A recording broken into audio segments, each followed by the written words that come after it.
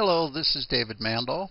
Welcome to week 8 of CIS240L, that is Linux Systems Administration at Portland Community College.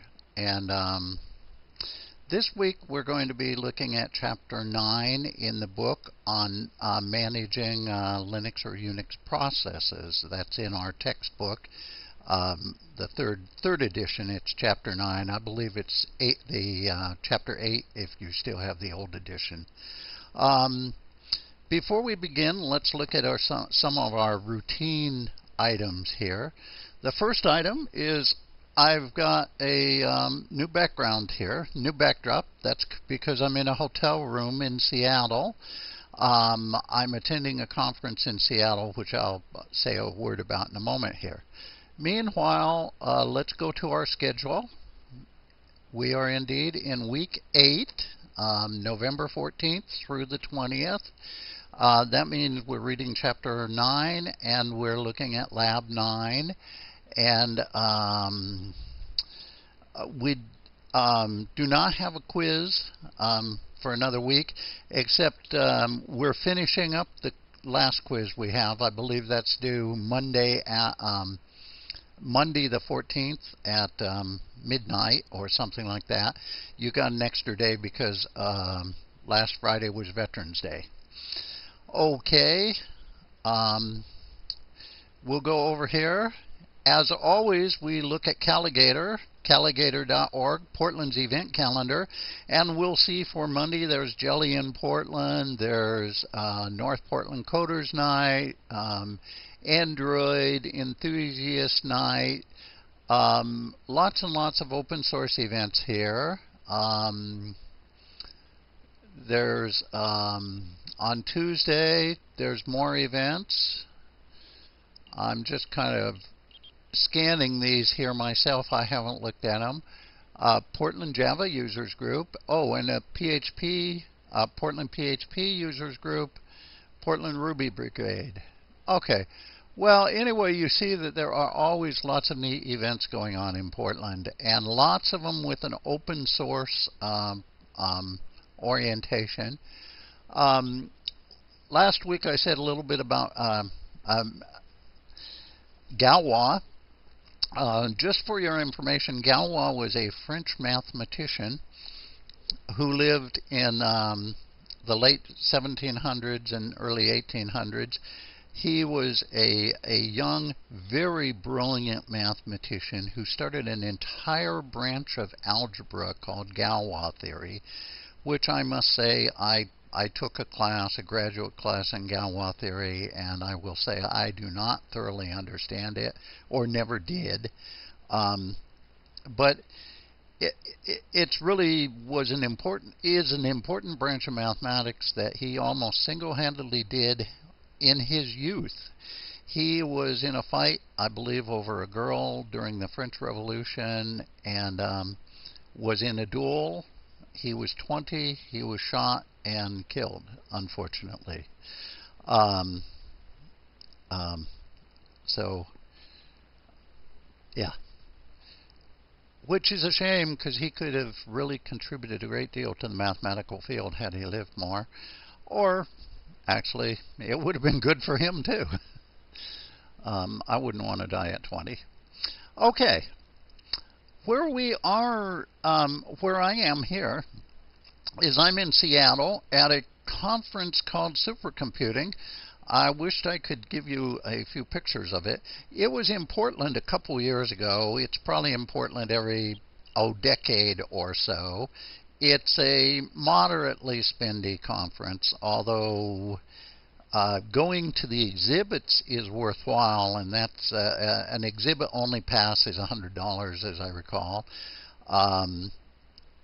So it's a moderately expensive conference, but not dreadful.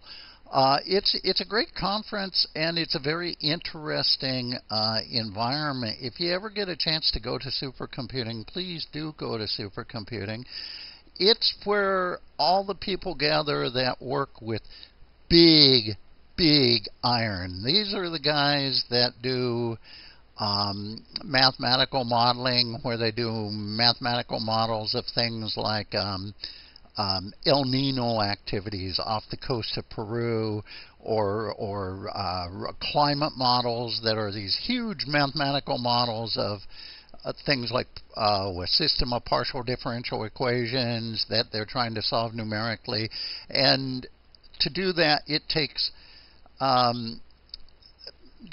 it takes forever to solve these on computers, even in this day and age. So what they do is they try to solve the problems in parallel. You try to parallelize your algorithms where you can do multiple tasks at once. If you remember from high school algebra, when we added matrices together, you'd have two big matrices, and since you were only adding the things in corresponding locations, corresponding rows and columns, there's no reason you couldn't assign each one of those to a different CPU and do it really very quickly. Unfortunately, many algorithms are very hard to parallelize because they are iterative in nature. But many others are parallel, and so we try to solve these with huge parallel machines.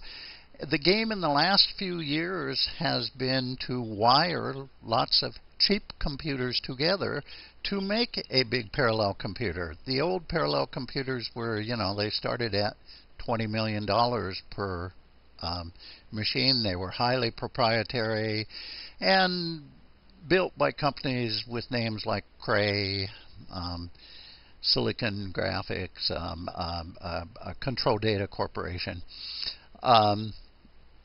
Today, the way most parallel computers are made is they're stacks and stacks of pretty much commodity PCs that are just stacked on top of one another. They have very, very good hardware, very fast CPUs with as many cores as they can afford, fast disk if they put disk in them at all. Some of them just don't do enough I/O to bother with disk drives.